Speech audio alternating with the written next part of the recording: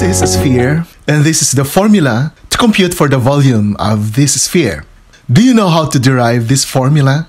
In this lesson, I'm going to show you how to derive this formula V equals 4 over 3 pi r cubed. Let's begin by situating our sphere in this three-dimensional space in such a way that its center is at the point of origin. And then let's turn our sphere a little bit. We are looking at the sphere at its front view. Then let's slice our sphere into very thin discs so that from our vantage point at the front view, the discs may look like rectangles shown in this figure. Let's focus on one of those discs. Looking at a different perspective, our disc may look like this. The height of our discs is denoted as y, and the width of our discs is denoted as delta x. And then let's zoom out this disc. So we have here, the radius is y, and the thickness is delta x. We can also position our disc sideways. Still, the radius is denoted as y, and the thickness of our disc is delta x. So what is the volume of this disc? Our disc is a cylinder. The base is circular, and the height is denoted by this thickness, which is delta x. And we know that the formula to compute for the volume of a cylinder is the area of the base times the height. In our case, our base is a circle, so the area of the circle is pi radius squared, where our r is the radius of the disc, denoted by r subscript d. And our height is this delta x, or the thickness of our cylinder. But in our notation, the radius of the discs is denoted as y, and the height of our cylinder is equivalent to our delta x, which is the thickness of the cylinder or the height of the cylinder. Now let's go back to our sphere that we sliced at the beginning. Let's begin with this red rectangle that is perpendicular to the x-axis. And then let's rotate this rectangle 360 degrees around the x-axis in order to form this disc. What is the volume of the disc resulting from this rotation? A while ago, we already said that the volume of this disc is V equals pi y squared delta x.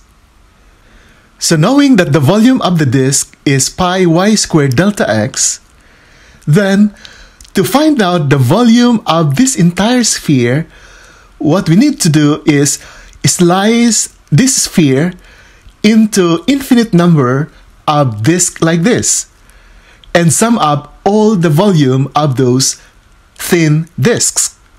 And that idea of summing up all these volumes of this thin disc is now computed using calculus technique, which we call as integration.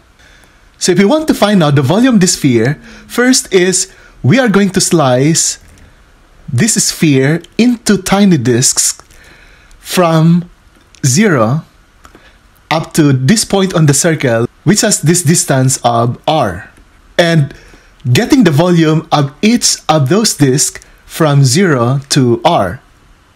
Since the volume of one disc is pi y squared dx, and we want to sum up the volume of these discs from this point x equals 0 to x equals r, then we can now sum up all these volumes with changing height, because the height would depend on the value of the function.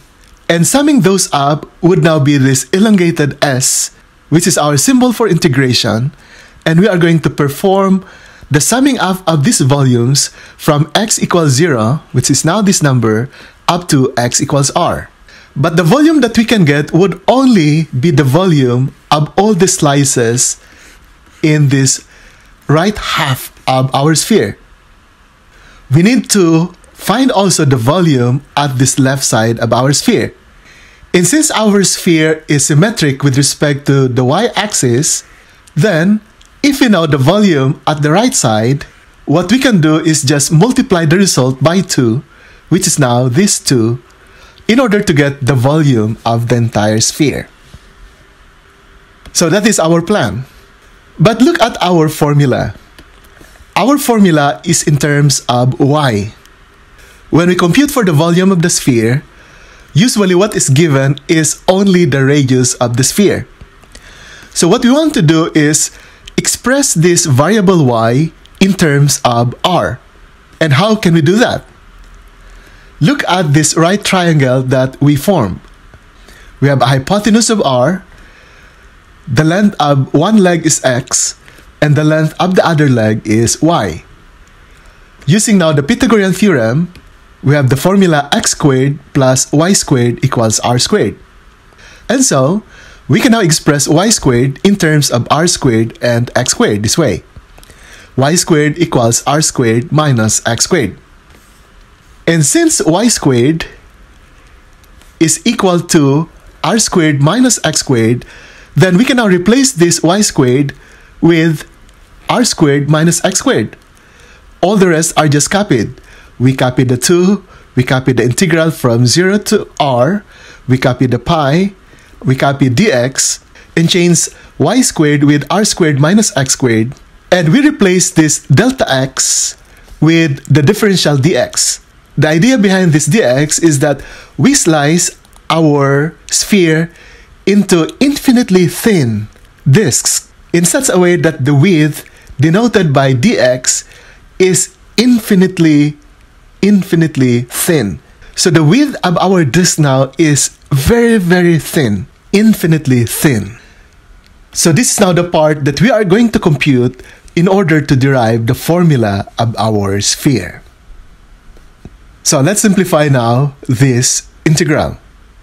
Notice that this pi is a constant, so we can pull that outside the integrand. And so we now have this next line.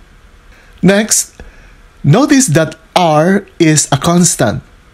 So the antiderivative of r squared dx is r squared x, because r is a constant. The antiderivative of a constant is a constant times the variable of integration. Then the antiderivative of x squared dx is x cubed over 3.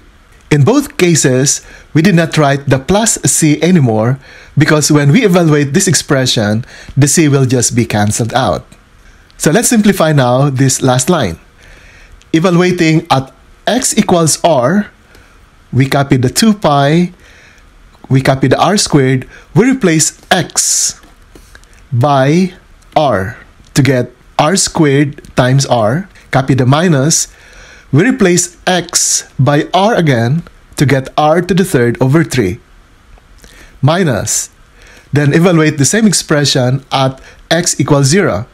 And so we replace this x by 0, we replace this x by 0. This right part is equivalent to 0, so what would be left is this first term. Then simplifying this, copy 2 pi, r cubed minus r cubed over 3 is 2r cubed over 3. And simplifying further, 2 times 2 is 4, copy the pi, copy the r cubed, and copy the denominator 3. And so, we now arrive at this formula, which is also equivalent to 4 over 3 times pi r cubed. And so, as long as we know the radius of the sphere, we'll be able to compute its volume using the formula volume equals 4 over 3 times pi r cubed. This is how we derive this formula.